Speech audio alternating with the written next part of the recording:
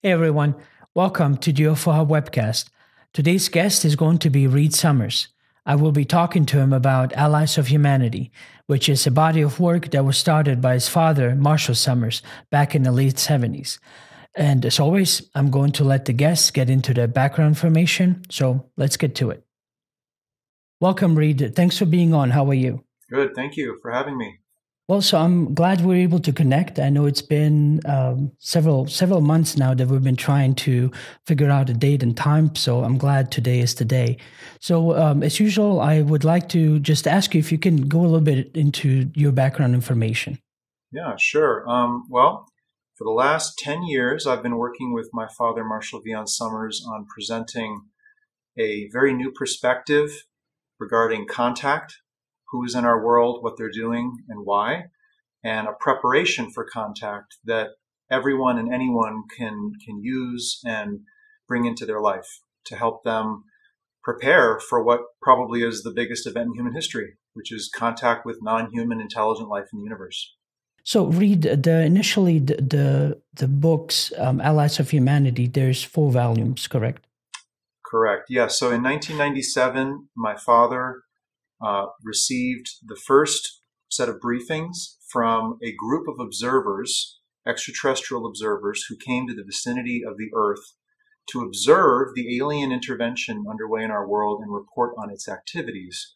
And these individuals called themselves the Allies of Humanity. And in 1997, they gave their first set of briefings, and then that was followed by 3 more sets of briefings. And so there are now 4 books from the Allies of Humanity, which detail in great depth the activities of those visiting our world, who have been present in our world for over 60 years, and what their agenda is, how they're accomplishing that agenda, and where we stand as the native peoples facing that. Well, Reed, I'd love to get into some of that with you. First want to ask you more about you.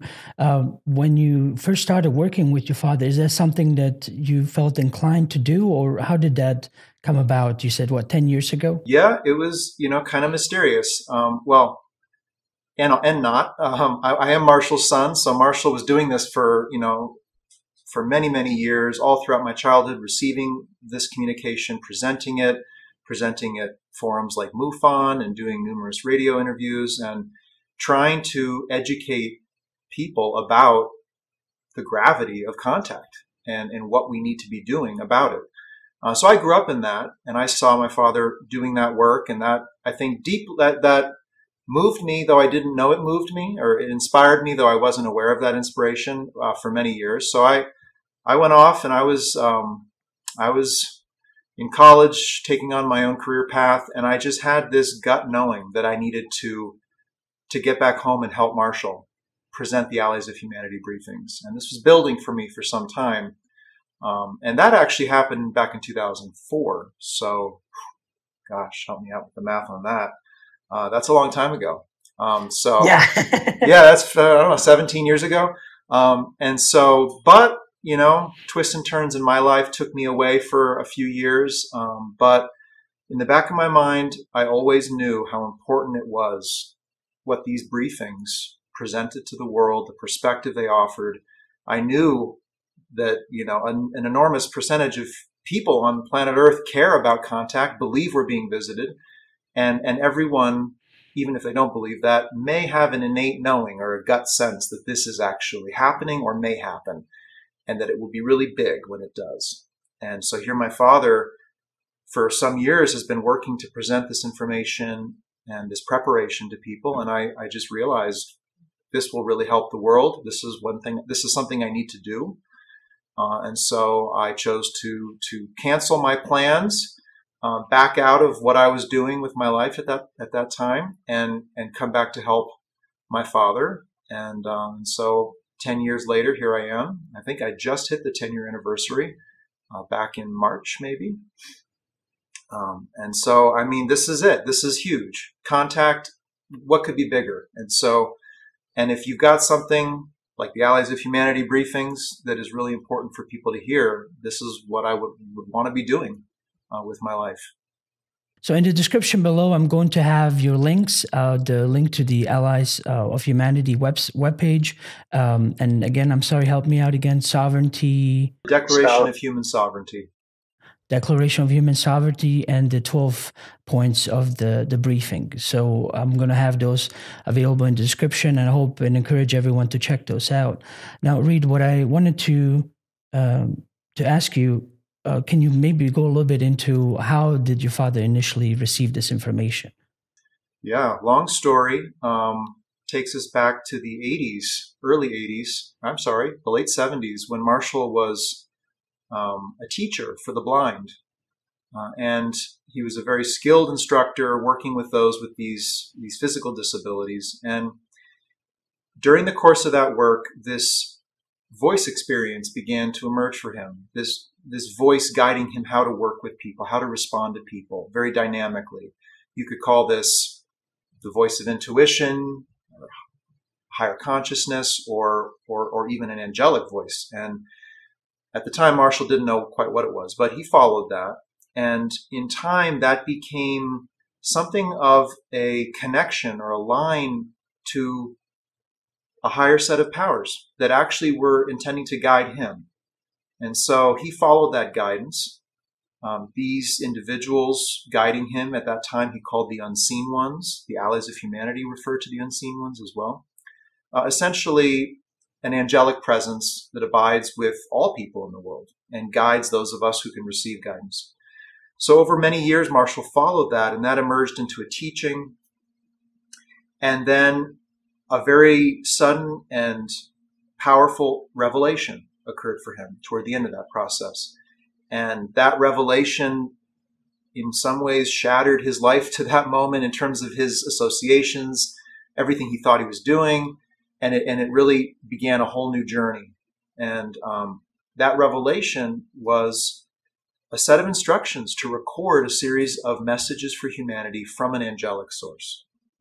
And so Marshall embarked on that new journey, and that has yielded what is now called the New Message from God, which is a set of revelations from a higher power regarding humanity's place in a larger universe, our current stage of evolution into that larger, greater community, as it calls it, and many, many, many other topics of great interest for people. I mean, the New Message covers almost every topic imaginable. It's over 9,000 pages in length at this point. He's been receiving it for over 34 years.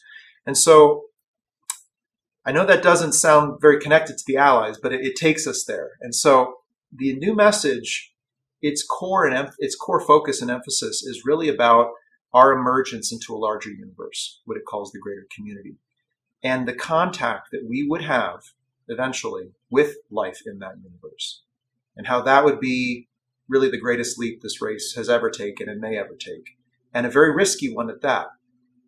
A leap requiring, preparation and instruction and teaching. And so the New Message delivers quite a preparation and a teaching and instruction regarding how we can safely emerge into this universe of life, a universe of powerful influences, a universe of nature, but on a much grander scale than we can even imagine. And at the same time, the New Message spoke of the reality of contact happening now. And what this contact was not just visitation, friendly visitation. It is an intervention. We're making first contact with those from the universe who have made the long journey to Earth because they want something from us. And what do they want? That's a question many people, I'm sure, on your show have wondered. And so what has occurred is the Allies of Humanity, a group of free worlds in the vicinity of the Earth, in our local region of space, have seen this intervention occur and have been called to send a group of observers to report to us on its activities. And the same higher power that brought the New Message from God into the world and that moves in people around the world even right now also called the Allies of Humanity to be here, to give their testimony, which only they could give, being physical beings in our universe. And so in 1997, probably 15 years after the New Message was began to be received by Marshall, the Allies came with their first set of briefings. How he receives this, going back to your initial question, it is a communication delivered over a spiritual channel without interference or the potential for mechanical or mechanical interference by any force. That's how the Allies describe it. For Marshall, he enters a state of connection. The Allies come into his space, and the voice just flows right through him, and their message is recorded and transcribed word for word, and that's what you see in the Allies briefings. And so I've heard of the Allies of Humanity several years back, and it's quite a bit different than the normal messages that some of the people want to convey, and it's all about love and light, and let's all just kind of come together in peace and all of that. But I had a feeling that Allies of Humanity just has like a little bit of a tone of just caution, to not just be too free willy-nilly. Am I correct in that assumption? Yeah, no, you are. I mean, the Allies describe contact as an event of nature. It's yes, we are spiritual beings in a spiritual universe. Yes, love is maybe the greatest power and we must follow it, but this is an event of nature. We're making contact with physical beings coming to our planet of origin, undertaking numerous clandestine activities, many of which, if not all of which, do not signal a beneficial intent. Let's just say that. And may signal a negative intent. And so we need to engage with that very seriously and soberly and not confuse levels of reality, spirituality, physical reality. This is an event of nature. And when we go back into the history of our world, look at the native peoples, North America, South America, Southeast Asia, Japan, elsewhere, when they made first contact with other peoples, it was often with resource explorers, predatory groups of individuals coming to take something that the natives had or to exploit something if possible. And so that is borne out time and time again in our natural history, or our human history, I should say. So the Allies counsel us to be very cautious as we step into the universe and not make big assumptions, not expect salvation, not expect the fulfillment of our religious prophecies, but to start with really the first question, which is we're being visited by physical beings with technological powers far beyond our own. Who are they? What are they doing? What do they want? Those are the first questions. And so they advise us to start there. But what you're saying, Adnan, and I agree, is, in this field of study and inquiry, people jump to wild associations with extraterrestrial life, saying they're here to save us, they're enlightened, they've transcended the need for conflict, just so many assumptions that are quite dangerous if we allow them to take us down the road of contact. Do they reveal specifically which different groups have more of that ill intent, and also then at this or the other side of the coin, which groups are more here to interact with us on a peaceful level? Yeah, well, here's what the Allies say. The Great War, World War II, the last great global conflict, along with the detonation of nuclear weapons and the destruction of our natural environment in the decades to follow, were the precipitating events that brought a new set of forces to our shores. Before that, yes, there was ancient contact. There were neighbors visiting to observe, other races coming to maybe take some biological resources for experimentation, efforts to educate the locals, and a variety of, scattered attempts to engage with humanity. But nothing global and pervasive, an effort to literally shift the direction of the whole planet and its destiny in space. And so with nuclear war, or the risk of nuclear war, and the destruction of our environment, a new set of forces arrived. The Allies of Humanity call these the collectives. And these are multiracial, economic forces who are here to take advantage of a beautiful planet Earth, abundant, rich in biological resources, rare in the universe, before the native peoples destroy it. And so they're here to take what they can and to bring humanity and this planet into their sphere of influence, protect the planet, but for their uses, and put us to work for those ends. So that's who's here now. The Allies do say that, yes, there are other friendly races in our vicinity of space. We do have neighbors who are neutral, but these groups have pulled out of the planet, or of planet Earth, or this, of our environment, so that we could have an unambiguous situation to respond to. Otherwise, there's numerous races here, numerous accounts about what they look like, where star system they're from. Nobody knows what's up, what's down. I mean, in essence, our friends know that they can't just step in and militarily protect us. We have to protect ourselves. We're the natives of this world. And so they have pulled out largely so that humanity could have an unambiguous situation and deal with that. And then that would hopefully prepare us for beneficial contact down the road.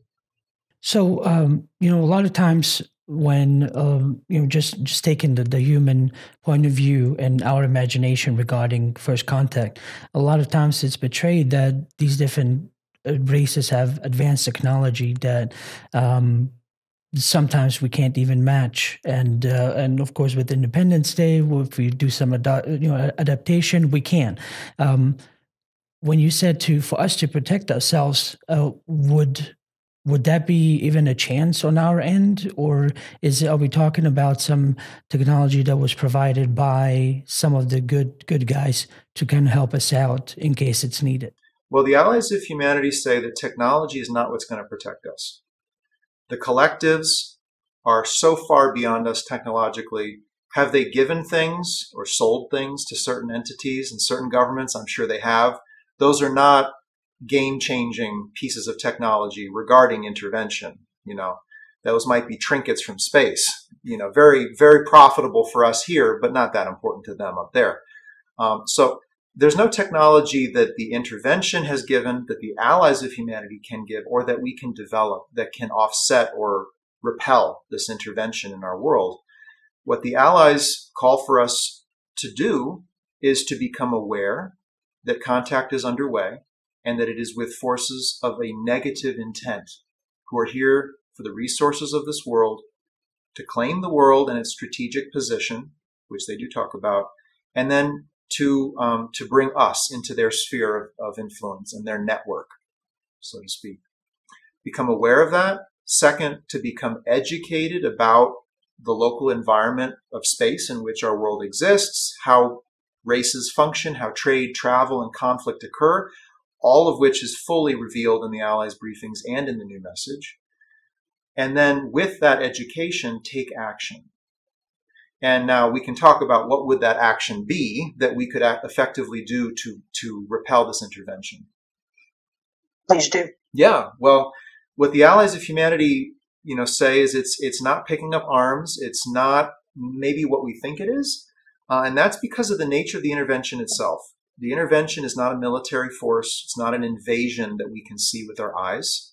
It is a pervasive form of influence being cast upon us in the mental environment, in the psychological space. And so the intervention is a small group with the power to influence thought and emotion, to steer people's will and intention and their actions that stem from that.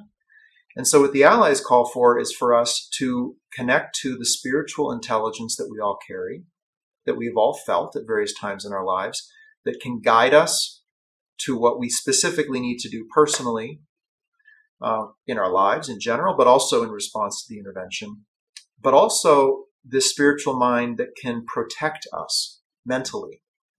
Because this is the one part of us that cannot be manipulated by any force, even a force with unbelievable or unreal powers to affect thought by other beings. So the new message calls this spiritual force knowledge, and the Allies of Humanity refer to this as well. It's the universal spiritual mind that all sentient life has. And it is by rooting ourselves in that our minds can be protected, that we can educate ourselves and take intelligent action, which most certainly must extend into becoming vocal advocates for human freedom, for the preservation of the environment, for not subjugating to any power, foreign power, and to deny and resist all their promises of peace, technology, salvation that they're making around the world in all countries, all traditions. The intervention has their tentacles everywhere. And so the work to repel that must go on everywhere. But it has to be rooted in something that's not just fear or anger, just very reactive. It has to be rooted in something that is deep and powerful and confident and innately human that can actually help us win the long game here. Because we can try to win the short game, but we're dealing with something of orders beyond in terms of their technological power and their mental power. And this won't be the last intervention. Even if we repel this one, there will be more. I mean, it's the unstoppable process that begins when a young world steps out into the cosmos, makes first contact, which becomes second, third, and fourth, and fifth contact. So more intervention is coming. So we need something to help us win the long game. And the power of spirit, look at what it does already in the world, all over the world. I mean, I think we all know it's not just a philosophy or a plan or a playbook of strategic actions that's going to fix the climate crisis, that's going to get us out of the COVID crisis, that's going to heal the divisions between nations in this world, that's going to temper the problem of religious extremism in the world. I mean, it's got to be something more and deeper. And that's why the Allies have given what they have, and that's why the new message from God is in the world.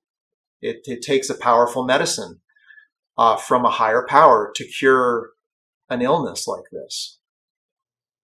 Well, that brings me... Yeah. Go ahead. Oh, I'm sorry to interrupt. I was just going to say, that brings me to two questions. I figured I'll ask this one first.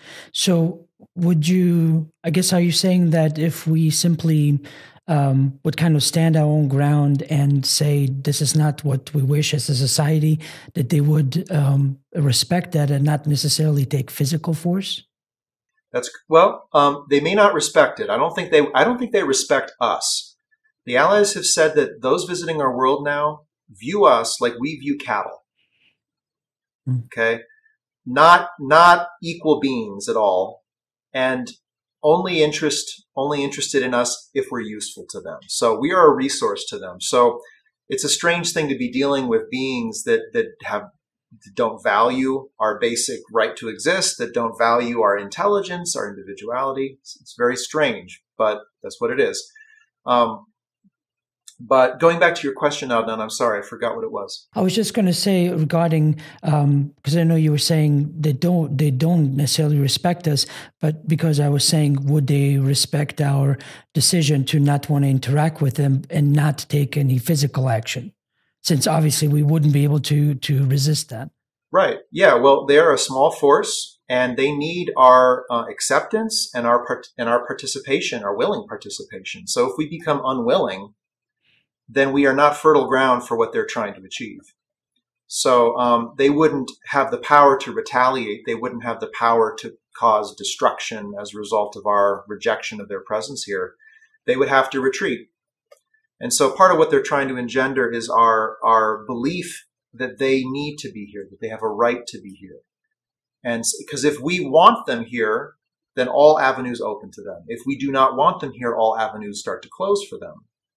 Add to this that the Allies say that in our local region of space, conquest is not allowed, that the native race has to be willing for those visiting to be there. They have to be participants. And so if we vocally reject their presence here, if we say what's happening is not okay, human abductions are not okay, animal mutilations are not okay, tinkering with our militaries and making secret agreements with certain governments is not okay. If we start speaking out against that, then channels begin to close for them rapidly. And in time, if enough people speak up, there are forces beyond our world who will put a stop to the intervention completely. Yeah, that was my second question then, regarding what kind of influence are we talking about? So forgive me, I don't wish to make this political, and this is just my opinion.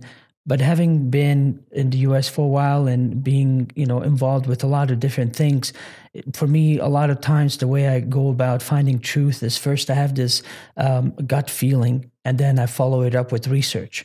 And so it just seems there's a lot going on, like almost like a very much like a script that's been written out that everybody's following just in the past couple of years regarding COVID and all these other things. And so would something like that be kind of the work of those hidden forces? Or, can you maybe speak on that? Oh, sure. Well, they have a script for sure for us to follow, and they're trying to find their supporters and apologists who will follow that script.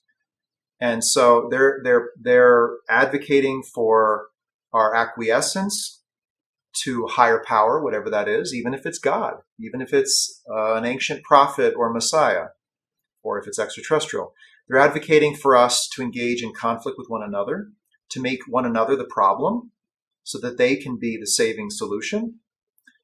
They're trying to encourage people to remain distracted with their own preoccupations, their own lives, their own interests, their own happiness. And they are directly influencing those thoughts and emotions that support that. They have what the Allies call the Pacification Program, which is a program projected in the mental environment, people being influenced to think certain things, to respond certain ways, especially in large population centers in the world. And that is well underway and has been for some decades.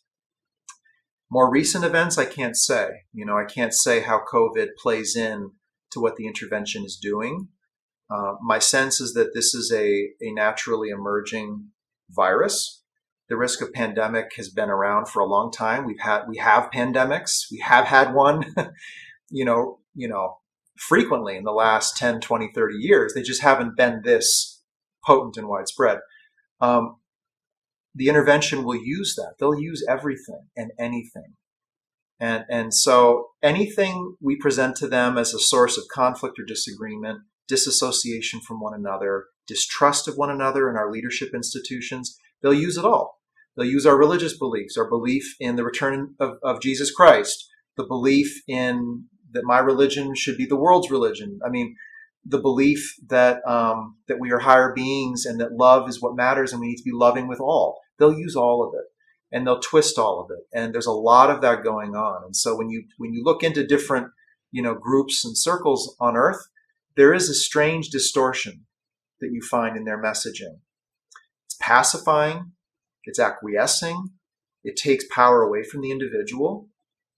Okay. It takes the prerogative for action and personal work away and just says, believe. It tries to stamp you with a label, or a hashtag or something to say, that's who you are. And so individual power and responsibility seems to be draining out of the human family.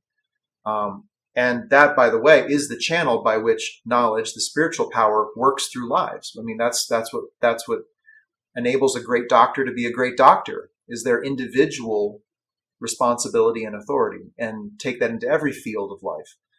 So yes, I would say there's a script. More and more people are following it. I can't myself say what political party or what world event plays into that, but the intervention has their fingers in many, many, many different places. Is there any information that you might have regarding this? I call this soft disclosure by government, because it's definitely what I was able to read, is that for the very first time, they did not deny UFOs. They just basically said, oh, we just need more funding and better ways to collect data. There was no denying like they used to. Do you know anything about this or what this could possibly mean? I have my own personal thoughts about it. I'm sure we're all disappointed, right? We wanted something more, and it was just another we don't know. But that's pretty meaningful. It's almost admission by admitting that a phenomena exists and we don't know what it is. Therefore, right? Therefore, we need to research it more and so forth. Of course, this government in this country has been involved with the intervention, both supporting and resisting at various times for decades. So it's a bit fallacious for them to come out and say there's 140 some odd cases and we need to look into it more. I like the word you use, which is soft disclosure. It does feel like disclosure. It feels like there is a plan here to potentially acclimate people to this as a real phenomenon, and say, yes, it's real, but not say more. And then let people's wheels start spinning, let them start to create ideas that can then be shaped and steered. So I do sense the presence of disclosure in what's happened recently with these reports. I've advocated in the past, don't wait around for the government to disclose what they know. They're not going to. And when they do, it's going to be what they want you to know about what they know to shape a narrative that they want in your mind and in the public's consciousness. So I feel the allies are providing the disclosure we really need, which is the disclosure of the alien presence and their intent, instead of our human governments and their intent, because the intervention is the big conspiracy behind other conspiracies.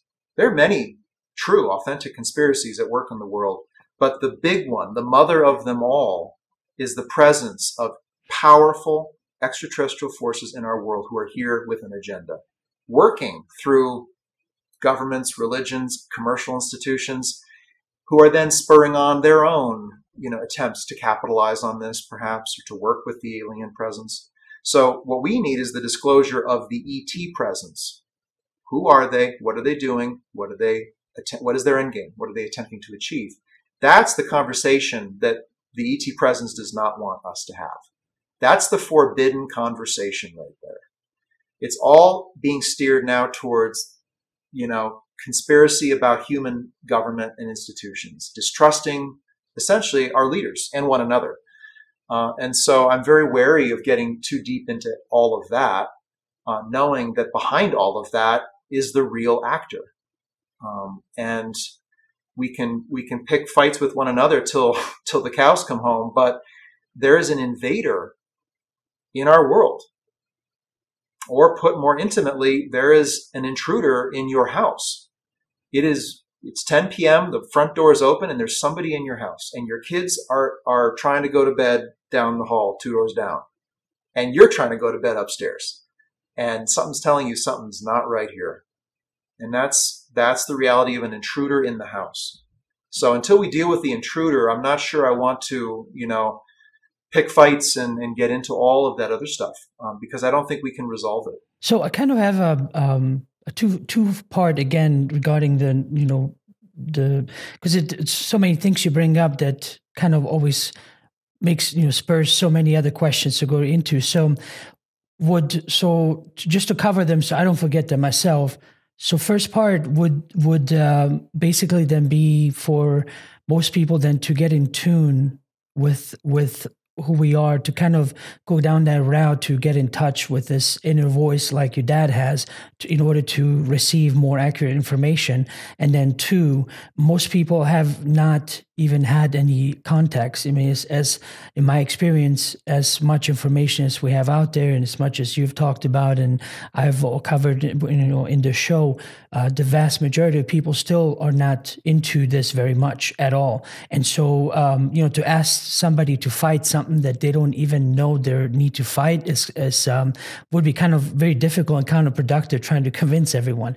So would the first defensive actions be to kind of be watching what's coming down from authority to realize this is also then in this greater plan that eventually needs to be resisted or maybe scrutinized more? Do you understand what I'm trying to get at? I think I do, yeah. Let's put the tapping into our own consciousness or knowledge at the end of the conversation. Super important, but it's not the first step. I mean, the first step is to alert as many people as possible to the fact that we are being visited, and to root that revelation for them in the first question, which is, well, who's here? What are they doing here? And what do they want? Versus people leaping to wild conclusions about spiritual fulfillment and angels and all of this other stuff. A lot of people need to know contact is underway, and they need to be asking intelligent, rational questions that are rooted in the reality of a natural event taking place. And that's already happening. I just saw recently that just under 50% of Americans believe that we've already been visited. It climbs over 60% in Russia and China. It's well over 50% in many countries around the world. So that's a lot of people already feel certain that we've been visited. Have they asked the first question, though? And then the second question? Or are they just, stuffing it away because it's so taboo? Or are they diving in to some of these really wild, conclusions and spiritual teachings that are out there regarding this? So public education I think, is the key. It's the first starting point. And we need to start thinking like the native peoples of this world, and stop treating contact as an adventure in consciousness, or as the next really wild, out there, next level event spiritually. So that's where it all begins, I think. It's public, it's alerting people in the public, and it's educating them. And it's starting to build a groundswell of kind of basic, rational response to this enormous event that's taking place. Did I answer your question there? Yes, I was just going to say regarding, I guess, yeah, definitely, because then that would be the first part to first make them aware then. Instead, because my idea with almost anything in life is I had my own drive and will and want to understand. So then I kind of took the steps towards that, and whatever else happened to me in my life and my experiences. So I've never felt like, hey, you sit down, I need to tell you something, and so and it's something that even to this day I don't wish to do. It's almost like, when the time comes, I'm here for you to let you know all that I know. But, I don't want to kind of be this UFO door-to-door salesman, if that makes sense, because it's, but I figured by having information such as this interview and all of that just available online, that those that are searching will eventually find it, and are you suggesting a more hands-on approach, or what, where do you stand regarding that? Yeah, I get what you're saying, and I definitely feel you on that. It is awkward to be in possession of knowing this, and most people don't. Right. And not only they don't know, they don't want to know, and they don't want to hear you tell them. And so that's right. That's hard. Being one of the first to know is difficult, and that's just something we have to walk with and share with people, as like you're saying, when the time is right. I do think the time is now to get pretty hands-on with this. There are many people who are very hands-on regarding government disclosure and demanding that, and I think that's okay, because we do deserve the truth, and we're not being given it. I would advocate redirecting that frustration and that need to know and that need to reveal upon the alien presence itself, and realize that the whole space has been poisoned with all sorts of false narratives, false conspiracies, a smokescreen of competing messaging from the intervention that's making it really hard, if not impossible, for the average person to step into this and come to see it for what it is. It's very hard to see this for what it is, even when it's so basically simple. We're making first contact with extraterrestrial races. They're here for what they want. They have an agenda. Like, how can that be so hard? Well, it is. That's a problem. I think we need to get very hands-on with that.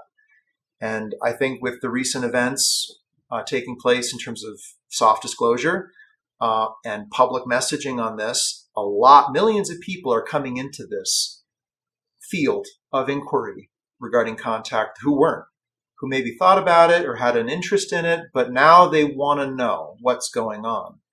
But is it possible for them to know what's going on? Right. Well, actually, that brings me back then to the first question that I had, because once they asked themselves the first and second question, they would then, if they proceed, they would, be obviously looking for information in the traditional way that we've always had, which is books, videos, other resources. And anyone that's been into, ufology for any given amount of time, they'll know that, there's thousands different perspectives. And so, that's why I was asking initially, in order to kind of discern between friend or foe, and really have a solid base of how do you determine good information versus bad information. Would that be part of the steps to get in touch, with your inner self and whatever else is out there that can guide you to know the proper information, the right information, as opposed to something that's deceiving? Because I mean, that's how we kind of getting ourselves in trouble all the time now. We call that fake news, but who's deciding what's fake news? That's the biggest issue, because regarding a lot of information, I can find two different sources, and each one of them blaming the other to be fake news. So it's very, very difficult to really get to the bottom of anything. And no wonder we're kind of in this uproar right now. Mm-hmm. Totally. And this is where knowledge comes in. I mean, we can't take that out of the conversation. You said yourself, Adnan, that you become aware of something, and then you have a gut feeling or a gut sense, and then you research, you dive in. But it starts with that gut sense. That's knowledge. That is a spiritual mind, an intelligence that wants to steer you and me and everyone in a specific direction that's unique to us, so that we can play our part in life and hopefully be of service to humankind in a way that's relevant in the modern world. So a lot of people are feeling knowledge when they think about contact and when they look at this. But again, it's so polluted. So I think an emphasis on discerning the truth is really important. I have my own rubric for discerning the truth in a purported alien message, one of which is the Allies of Humanity briefings. There are many, many, many others, but there are some proofs that you can apply, and these are reasonable proofs and requirements that something be at least plausible, and then maybe true. But at the basic level, it's seeing and knowing at this deeper level. And can we do that? So I wanted to ask you, with the aspect of the Allies of Humanity, do they say that there's also other races that are not necessarily working with them, but have kind of a similar goal? Or are you saying the Allies of Humanity are the only ones that are reaching through to give the information to say, hey, watch out, there's more going on than what you can see?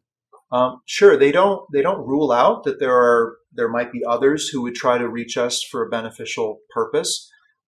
They just say that they represent the association of free worlds in our immediate vicinity, who were called to be the Allies of Humanity. Could there be other messages in the future? Absolutely, there could. In the end, all these races can do is advise. I mean, we're talking about a handful of individuals, not an armada of ships and craft. And so all they can do is advise and call upon us to claim the authority to be the native peoples and to take the action we have to take. That, in the end, is what must happen. How it happens, who inspires it to happen, it's almost like, well, it just needs to happen. I think the Allies themselves and their message is an important part of that, is an important spark in that process of waking up to the fact that, we are being discovered on a beautiful planet that is desired by others, that we are destroying in front of their eyes, and that they want and that they're here to take. That is the fundamental awareness that a large number of people in the world need to have who don't yet have. So I feel like that's a mission right there, to wake more people up to that. What needs to happen after that? It's many, many actions by many, many people, and knowledge will be a key part of that. I mean, you're doing what you're doing because you have a gut sense that you should do this. It's not easy doing this, to have a YouTube channel and record these and post-produce video and, spread this message, and open up all these discussions. It's not easy. But, I'm sure you have a sense that this is really important and must be continued. And I do as well. So this is, knowledge. Right. Well, have they revealed basically what kind of some of their physical traits are, the Allies of Humanity?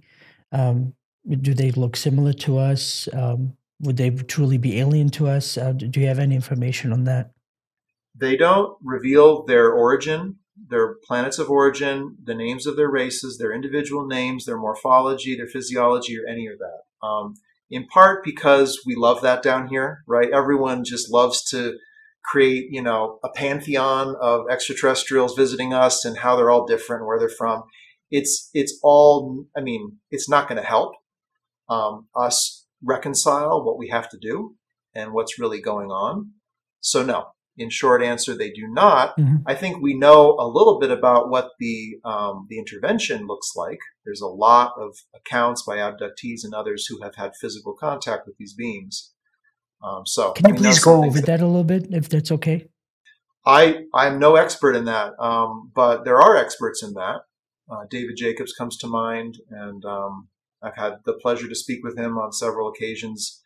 And so what I know is mostly from the accounts of abductees and researchers like him. Right. So basically, is it mainly because the way the Allies of Humanity approach this is to just say, hey, watch out, but they don't necessarily say who exactly? Am I correct in assuming that? Yeah. You could liken it to a whistleblower, right? If the whistleblower the people have to know what they have to know. It's so bad. Right. It's so pervasive what's happening. So blow the whistle, sound the alarm. The whistleblower will be destroyed should they be discovered. They will be terminated, right? Because the powers that are at work are such that they can do that. That's what the Allies say. If we were to give our planets of origin, there would be serious repercussions. If we were to try to mount a defense on your behalf, it would be something akin to war, and there would be great destruction. And that's not how things even happen in life. So they are kind of like whistleblowers, and as such, they don't reveal a whole lot about themselves. We do know a few things about them through the new message side of Marshall's work, but that's not essential to what their message is and the actions that need to be taken. Are there any kind of predictions as to when things might ramp up more to where it would become more obvious that there's more of a hidden hand at play in terms of years? Or is it just kind of keep going, keep searching, and you will get to what you need to know? No, the Allies have not said when this will, when the intervention will announce their presence more broadly, or when certain stages of their plan will come into play. They do say their plan is pretty well advanced. One thing we haven't talked about is the hybridization program, which has been underway for some decades to produce a human leadership that looks and walks and talks like us, but is fundamentally not aligned or allied to us. It's aligned to them. And that's a pretty dark thing to look at, and it's very unfortunate, but that's pretty advanced. And what stage we are in that, where those individuals are in the corridors of power, I cannot say. So I don't think the key is just to keep trucking and just keep, talking about contact and UFOs and UAPs. And, it's really to go beyond the question of what is happening, which we've researched for decades, all the phenomena associated with this, to get to the next question of what do we need to do about it? And I don't hear people talk a whole lot about that, except, invite contact, surrender to the visitors, these are not reasonable next steps. Those do not arise from a rational mind. They are fundamentally irrational. And so it feels like things are stuck. They're stuck in this, what's happening, and the government needs to tell us. And the ETs are probably here to save us or give us technology or heal the world and teach us things. And so it's like we're stuck and we're loaded with assumptions that we can't get beyond. I would advocate getting over that hump and then getting down the road of taking action regarding the intervention specifically. Well, I know because I've been into this and been talking to a lot of people, and there's always been this I wouldn't say it a divide, but it's definitely been a source of tension regarding the intentions of these different visitors, because I've seen and heard both sides basically put down a compelling case about. I'm not trying to kind of like defend or be pro one or against the other, but for example, almost everything. I can't, right on top of my head, I can't name you a lot, but perfect example that I can come up with immediately. For example, to what David Jacobs is saying, there's the opposite, which was Dolores Cannon, and so both ends, basically talk about wanting to help. It's just about, the other side goes, one, watch out, there's, this is what they're doing. And the other one goes like, yes, they are doing this, but there's more to it. And this is why. And so it almost makes you think like, okay, well, where do you go? That's what brings me back to, I guess we talked about this and I don't want to keep rehashing about then, okay, just follow your gut feeling. Then who do you follow? Or whose information do you take in? Yeah, I think it's a tall order to tell the world, follow your gut feeling. You'll know the truth. I think the truth is so apparent that any reasonable thinking person who doesn't want something and have their own personal agenda from contact can easily see this for what it is. I've asked on many different shows, show me one thing the visitors are doing, not saying, physically doing, that signals a beneficial intent. They're flying in our skies unannounced. They're taking people. They're taking animals. They're manipulating governments. They're seeding all these disparate and false, competing narratives. They're doing all of that. Okay, show me what they're doing that signals a beneficial intent. And then some people say, well, yes, people are being taken, but they made a soul contract before this life to be taken. And they're being welcomed back, into their brotherhood or into their spiritual, network by being, it's like, okay, that is not a reasonable statement of fact regarding how people are being taken. That is an association that's being made because somebody wants something from this. They want it to be good.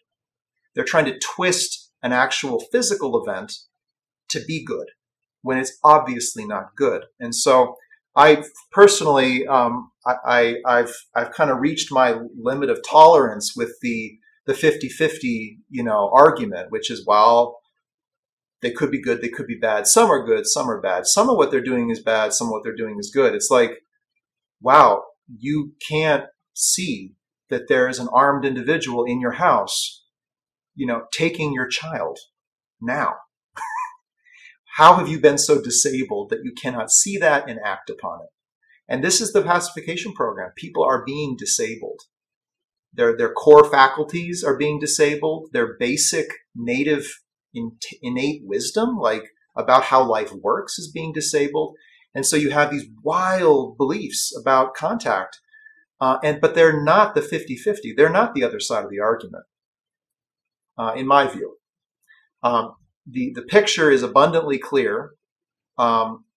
Probably they're here to take what they want. They have an agenda.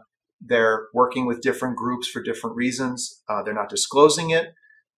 We, the people, have not been consulted. We're not being told what's happening, not just by government, but by the ET presence itself. All of that just points in a direction. But do we want to go? Do we want to look in that direction? That's another question. Everyone has a desire to see things a certain way. And when something really new happens, you have to abandon that in order to see it. I mean, if a hurricane happens, but you really, really want it to be God, everything that happens is God. God creates everything. Then you're going to call a hurricane God's wrath. And that's really unfortunate. And that is not the logical other side of the coin. That is not the other side of the argument. That is an assumption leading to delusion. And so I feel like that's largely what's taking over for those who have been in this field for a long time, is they want to see it a certain way, or they really don't want to see it a certain way. They don't want to see this as a silent invasion, because that's what it is. Because to see it that way would make you act, right? I go back to the 1930s. How many Germans saw the rise of the Nazi Party, saw what they were doing? It was all pointing in one direction, right? But told themselves another story. Well, no, wait, maybe they're here to bring back, the German heartland and, what's great about German people and our basic values. Maybe they're trying to unite Europe around those, And of course, the Nazi Party played into all sorts of narratives like that, right? But basically, people didn't want to see what was right in front of them. And it really was right in front of them the whole time. And look what happened. I go back to that time often these days because we're facing a force somewhat similar, way more powerful and way more calculating, with a much more complex and well-engineered script than the Nazis had, but similar in terms of the darkness of that force and what they intended to perpetrate. And the intervention is right up there, if not above that, probably is. And so that people can't basically see that is a problem. It's a problem in sight, actually, and being able to see. It's not a problem of needing more information or more disclosure. Do the Allies of Humanity give some kind of like an event or something that would be happening at certain times that would kind of help solidify that, oh, this is more of the work of the hidden hand? I know not necessarily predictions or time-wise, but do they talk about general events? The hidden hand of the intervention? No, do the Allies talk about that, correct? To say, for example, like something, maybe they might not have, or they, otherwise you would have mentioned it, but let's say they would say, be wary of the government all of a sudden agreeing or not rejecting UFOs. That would be a first sign. They have given some benchmarks or signs that we can follow to understand where things are. One thing is that they have said that at some point, the intervention will put an individual in the world who will claim to be the returning Messiah. And this individual will not be human. They will be a hybrid, and they will have the powers of the visitors, but they will look human. They'll have the power to influence people's emotions, to project psychic images or visions for people, very polarizing. And so they have warned about the appearance of that individual, a Jesus figure, although I think it could happen in many traditions. I don't think it would just be in the Christian world that happens. So the appearance of that person claiming that role and title would be one. I'm trying to think if there are any other specific events that take place. Yeah, I can't pull any off the top of my head. Oh, another one I'll throw in actually is that they have said that the United States was initially the target of the intervention, being the most powerful country in the world, clearly. And yet, in the end, the United States ended up resisting the intervention. And I don't know what component of the government did that.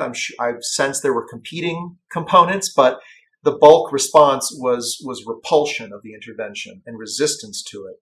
That is partly why movements arose in the Middle East, were stirred up to embroil this country in conflict, very costly conflict, to weaken this country financially, economically, and morally in the world. So the radicalization of people who have religious beliefs is one part of what the intervention does.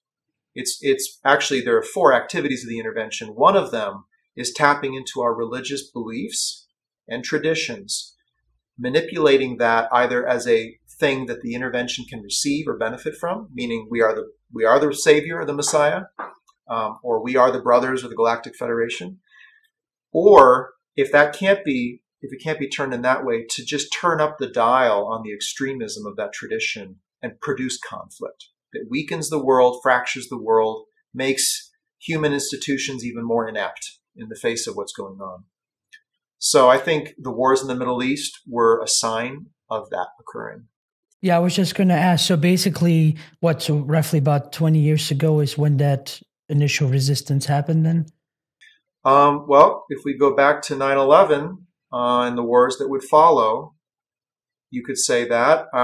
I can't personally say when it started, where, okay.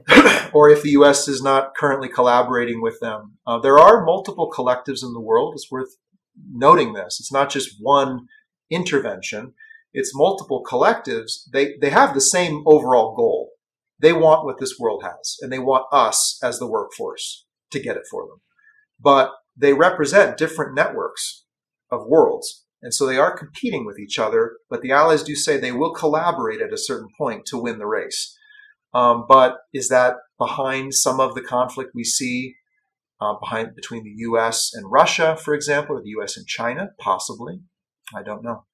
I guess, going back then to the very, very basic premise, then, in a way, how small did you initially mention that this group to be? Because if in some way, if the good guys, let's say, see this, wouldn't that be really a lot easier if they would just intervene? But they would the whole premise is that they don't want this conflict because of this possible Great War.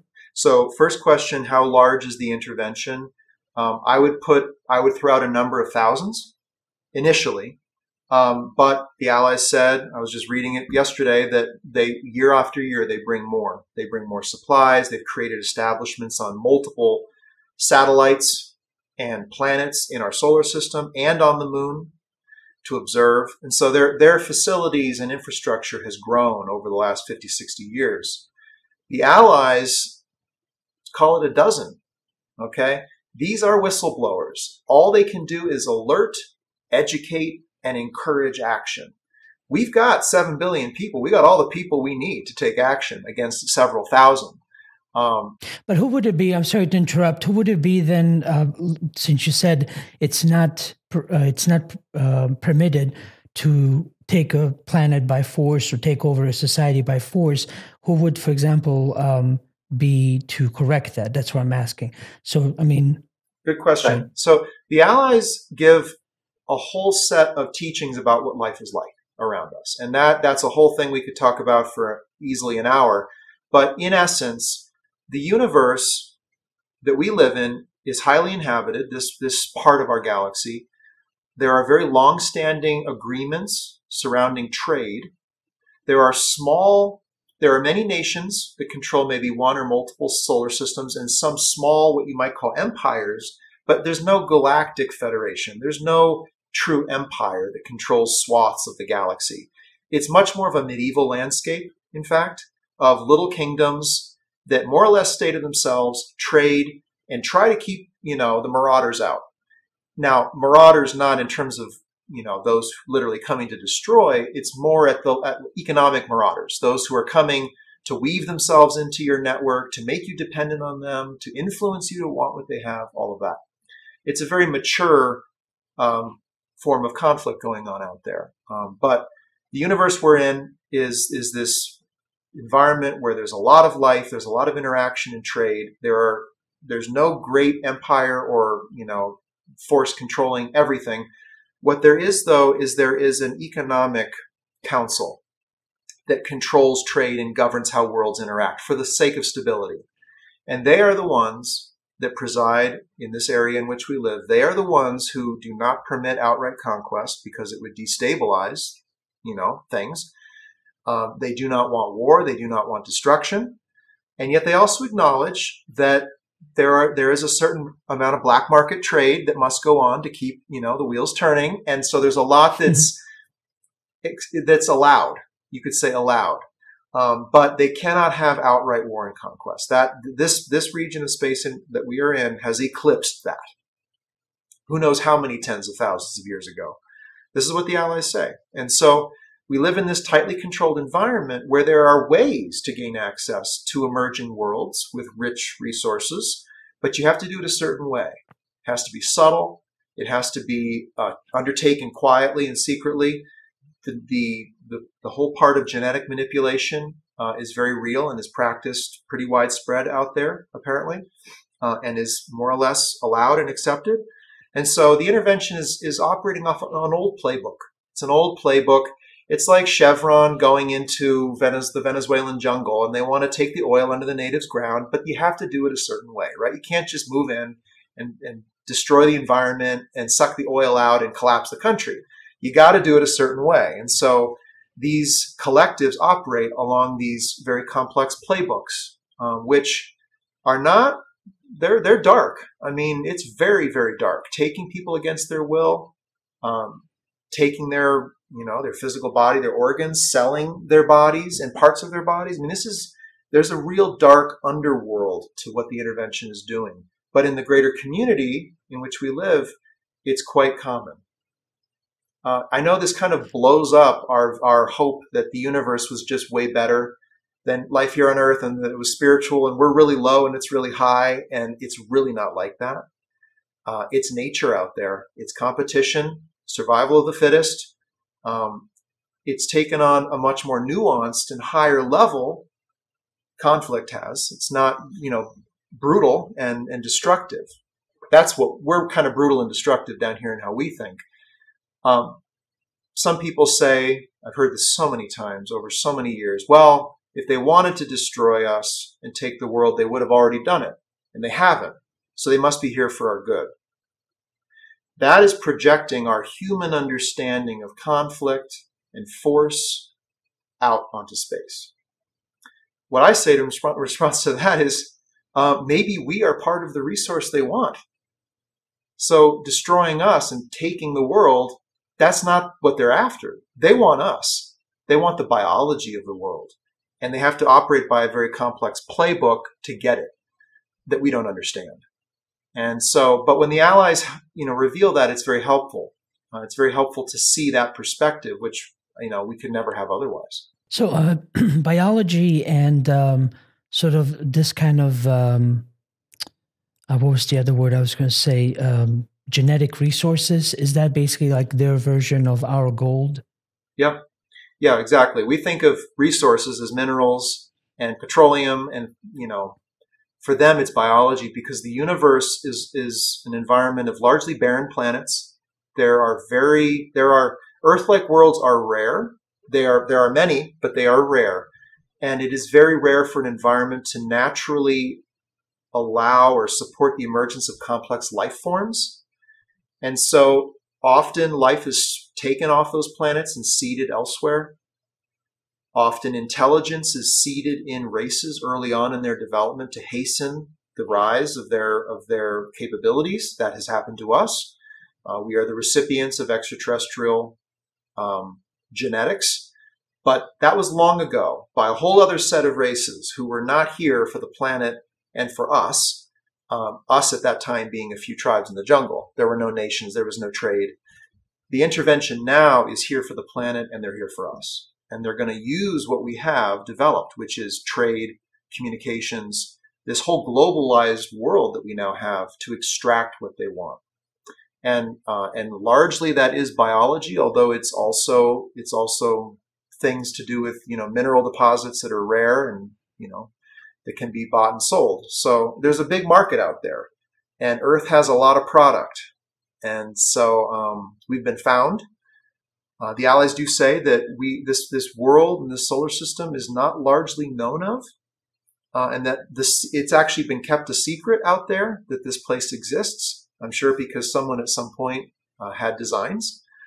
But an important thing to understand that may not make sense initially, why wouldn't they just come down here, either get us out of the way or, work with us, but take what they want? Why wouldn't they just extract what they want from the jungles and from the oceans and just take it and go? Part of it is that the scale of what they want to take is not just a couple plants, like that movie E.T., coming to the forest and taking a couple shrubs home. They want a lot more than that. Second, we are part of the biology that they want, right? And so today there are 7 billion of us, all the better. Maybe. And then, and lastly, they want what we've established, this network that we've established in the world. They want to use that because they themselves cannot live here.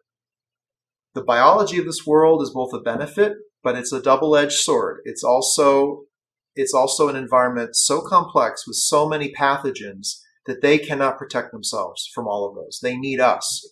We are adapted. They are not. So they cannot live here. So this world that we now have in 2021, this globalized world, is a key part of what they're after. And this did not exist in 1950 or in 1900 or in 1800 or in 1200. It's only existed in the last few decades. And that, I think, was like a linchpin in their plan. They needed a whole world infrastructure that they could tap to get what they want from this place. So there's been quite a bit of talk or more emergence, especially leading up to the to the UFO report regarding alien invasion. And so some are saying that the government will use the alien invasion as a kind of false flag event to say we need more protection, and others say that no, that's a valid premise of a government to have. What do you have any information regarding that, and which side of the coin, if I had to kind of say that way, would the allies of humanity be on? Well, we know which side the Allies would be on. They're here because the intervention is here.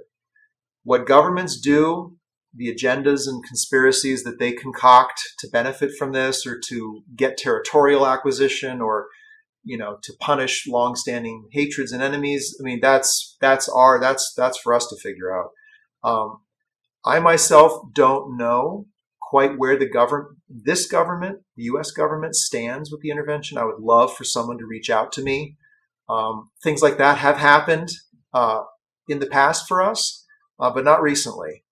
And so that would be good, but it hasn't happened. So no one's calling me up to tell me where things stand regarding collaboration or resistance on the part of the U.S. government. I think I'm very wary when I see disclosure. Because it looks like it's being meted out very carefully, and it's being put out and shaped into a narrative that can be used. And that's part of the tricky thing about this, Adnan, this whole field, is that it is a hall of mirrors stepping into this. I mean, there are competing agendas that have created the very conspiracy against them only so that they can control the resistance to them. Like, the intervention has created some of the conspiracies about negative ETs in the world and their agenda and all of this, simply so they can control that narrative, keep it small, keep it irrelevant, keep it weak. So it's a hall of mirrors, and it's very hard to know who's doing what.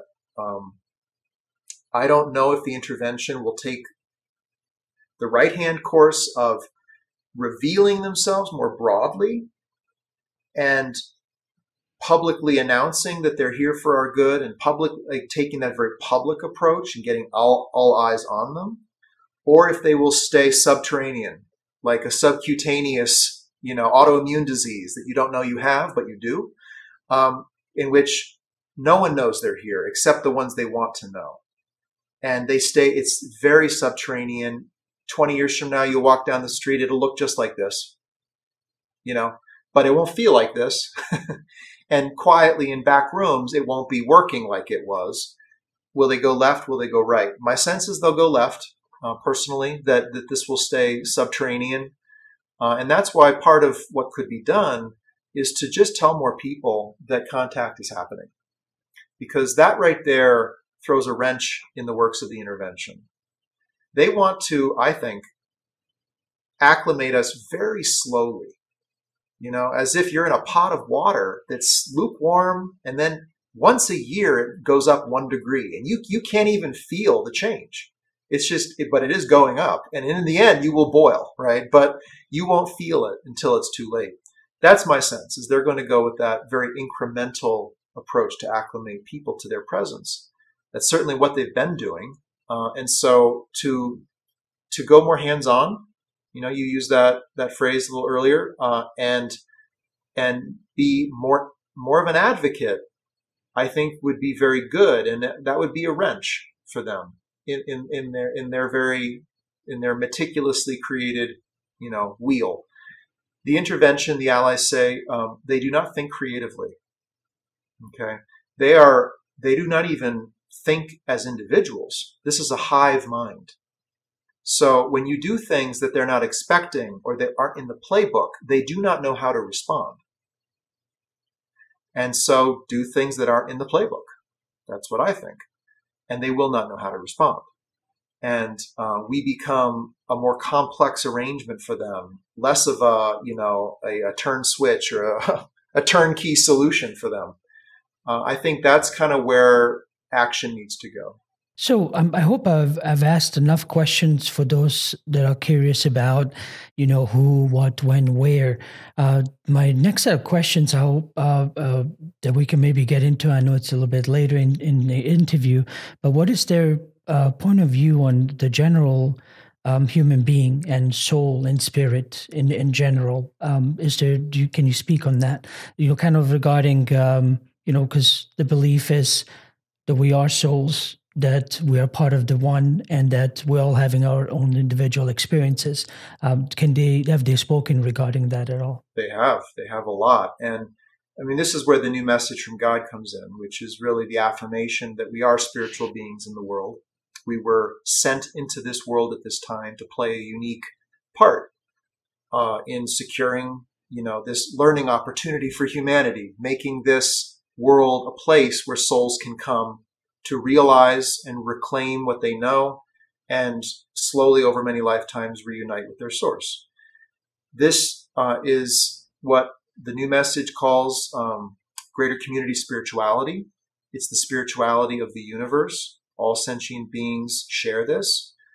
It speaks of the separation from God that created the physical universe, the fact that we are all journeying across lifetimes, slowly reclaiming God into ourselves and ending the separation within us, and that this lifetime is an opportunity to continue that process, as is every lifetime. So there is a very spiritual and divine aspect to what the allies are doing. I mean, they are literally souls who responded to a calling from knowledge, the spiritual mind within them, to reach out to a young emerging world, to impart their wisdom gained in a very difficult way because their own races had intervention in their worlds. And for some of the allies, they did not resist that intervention enough, and their worlds were almost completely lost. And they were only won back through great struggle and great loss. So there's a lot of conviction that they've been called upon by a higher power to give to us. So there's a process of those who are mature, those who have achieved something, gained something, giving that down to ones who are just emerging, who are young and do not know what they're stepping out into. And that is triggered at this deeper level of knowledge. So there is a soul reality within each of us. The allies honor that and recognize it. In fact, they say that we are actually quite spiritually rich as a race. We judge ourselves a lot down here. We think we're really low and violent and, not worthy of anything godly or beyond, or that we need, someone else to come here and redeem us. Actually, we're spiritually quite rich. We are a disorganized world of 7 billion warring peoples, nations, tribes, but that's slowly changing. We're slowly becoming, a world community with values that we share. And the allies say that that's actually a gift that we have that we could give out into the greater community. That this human race has something to offer, actually, extraterrestrial life that's out there. But to do that, we need to survive the process of first contact. So this intervention, do they say that they would also, obviously not to be outside of this overall creation, that they're also souls doing their part too? Is that the case, or are we talking about more like a creation that's more like AI doing its thing? Great question. Well, no, the intervention is composed of physical life forms, physical sentient beings who also have knowledge, who also have the potential to express this same force of redemption or spiritual nature, whatever you'd like to call it. However, and unfortunately, they are part of worlds and groups in which their individual thinking and cognitive abilities have been genetically bred out of them. So they have lost their ability to think individually. They are part of a hive consciousness. At least the collectives are, these collectives that are, undertaking this intervention. So the allies say they do not honor the soul in you. They do not honor the potential of you individually. They see you as a resource. Therefore, they need to be resisted. However, they do not need to be hated. They are not evil. They are physical beings with the need to survive and claim resources. I mean, this is nature taking place. But they are not aware of what is truly good. They are delusional about what they think is good, and they are doing damage. They are harming other beings, and so they must be resisted. But the universe, as the world is full of the good, the bad, the ugly. I mean, everything, right? It's all out there. But at its core, the universe is a place where redemption is meant to occur. I mean, that's actually the only reason the universe physically exists, is because part of creation before time and space existed needed a place to be separate from the creator of all life. And that gets into the theology of the new message, which is quite deep.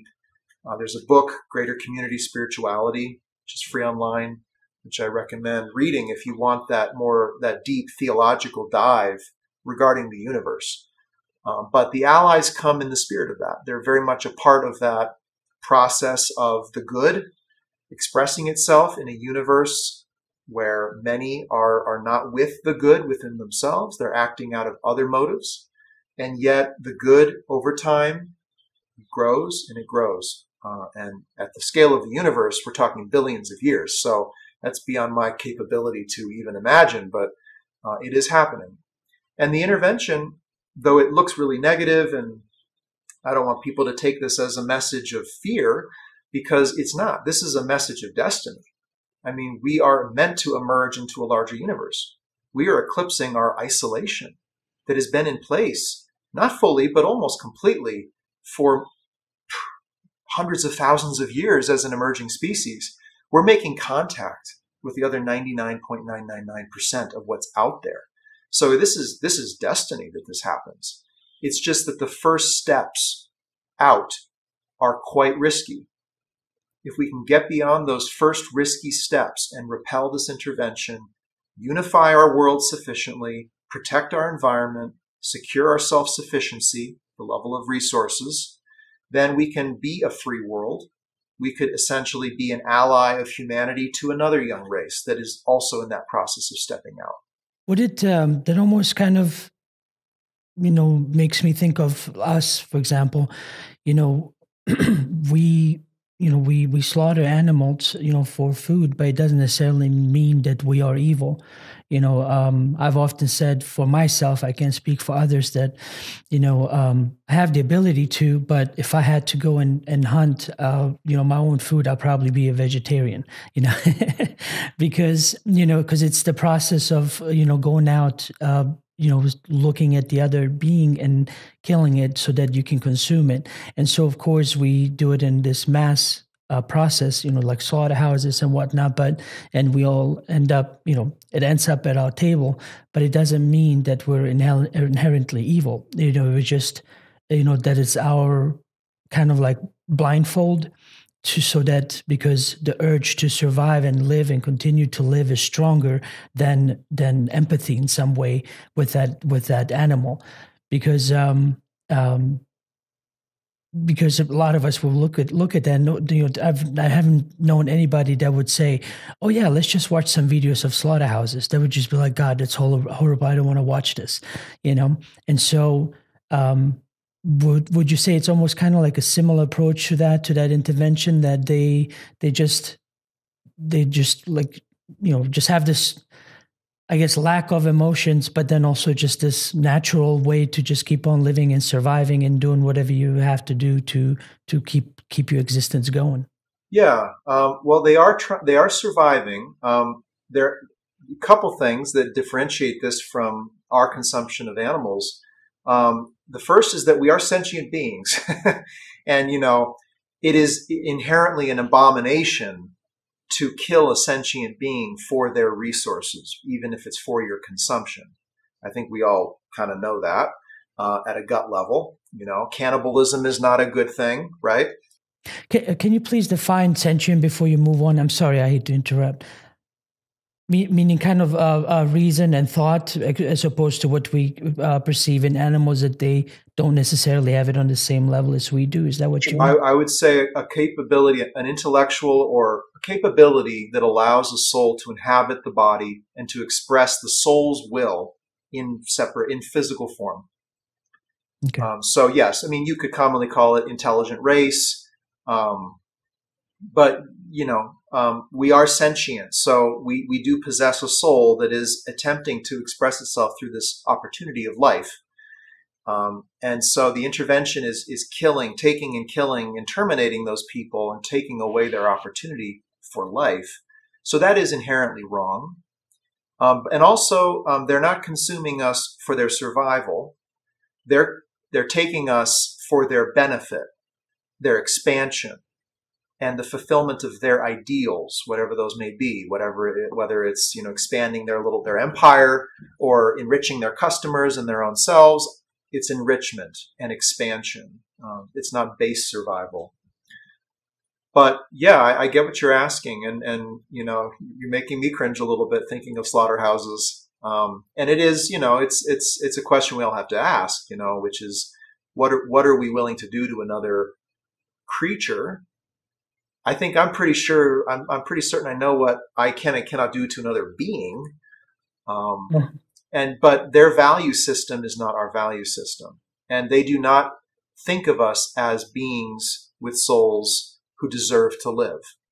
We are critters on the ground to be used, and that is to be rejected, I feel, for us. That if you allow that, I mean, good luck and allying yourself to the intervention. Well, Reed, do you have any concluding thoughts? And then if you could also please finish up with the different websites and more information where people could go and read. I was actually going to say in the very beginning, about myself, because I didn't say all that much. In some ways, I'm very much like many of you out there. I am connected to the reality of life in the universe, and I know it. And it would be strange to be in the world to not have that connection. It would feel like I'm not me. And so, I'm also seeking to find, what contact means for me and how I'm connected to this. Because I do feel like I was sent into the world to be a part of this in some way. And I think other people feel that. And it's hard to walk around with that. There's very little that affirms that part of your deeper nature. And so if this has your name on it, this whole reality of contact, humanity's future in space, then stay with it, because it's a part of you. And the future needs you. The future needs these few people, these forerunners, to hold this reality, to learn what it means, to respond to it, because eventually all of humanity will be responding to it. And it'll be the acknowledged and accepted norm. But if these few people in the beginning did not see it clearly and respond at the level of knowledge within themselves, there may not be a norm. There may not be a humanity, believe it or not. Enslavement is a real possibility, is what the Allies say. So people who feel this connection are very important. That's all I want to say. And I want to acknowledge them and affirm that what they are knowing is real, and that the truth is there. It's in them. And that knowledge within them will guide them to what they need to find. Great, thank you for that. And if you could, of course, I'm going to have it in the description below, but if you could please go over your websites and the different information that you would like people to see, I would appreciate that. Okay, yeah. So the Allies of Humanity briefings are at alliesofhumanity.org. There are 4 sets of briefings. They're translated into numerous languages. They're all free online for you to read and to download. So I encourage you to read the Allies briefings. The New Message from God, also received by my father, Marshall Dion Summers, is at newmessage.org. There are hundreds of revelations up there for you to read that are part of this whole picture that's unfolding about the greater community, our emergence into it, and how the knowledge we carry is connected to that. And then lastly, the Declaration of Human Sovereignty, a document written by a group of individuals some years ago, modeled on the United States Declaration of Independence, is at humansovereignty.org. Print it, put it on your wall, put it on a flyer, on a bulletin board, help other people see the picture that's unfolding before our eyes regarding who's in our world and what they're doing and why. So those are the resources. And I also want to just throw in, there's a community of people worldwide who are responding to all of this. So, we're not alone in responding to the Allies briefings or the new message. There's a whole community of people, many hundreds of people around the world studying, sharing, advocating. And so there's a lot to be a part of as well. Well, Reed, thank you very much for all the information. I appreciate you again for taking the time to talk to me today. And also thank everyone else for watching. And so until next time, have a good day. Thank you, Adnan. Good to be with you.